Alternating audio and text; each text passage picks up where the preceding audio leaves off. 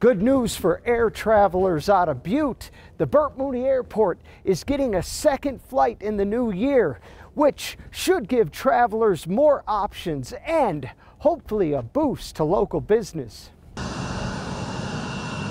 I'm excited. I am just beyond excited. Think about the benefits when we have our festivals. Air services have been expanded to Butte with the approval of a second flight to Denver, which is expected to begin in January. Currently, SkyWest provides 2 daily Delta flights to Salt Lake City. SkyWest will now add a United flight out of Butte to Denver. Although the connection to Salt Lake is great, it limits the amount of places that you can get to, especially if you're going East Coast, to make connections and things. And so it gives us another major hub to be able to make those connections. The new flight promises to be good for the local economy by bringing more people to Butte.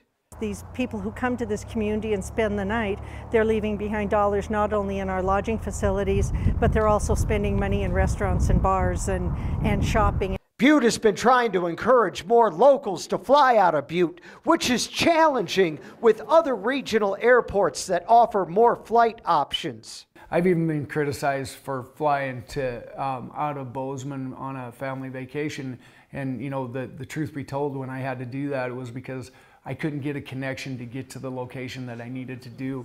In Butte, John Amy, MTN News.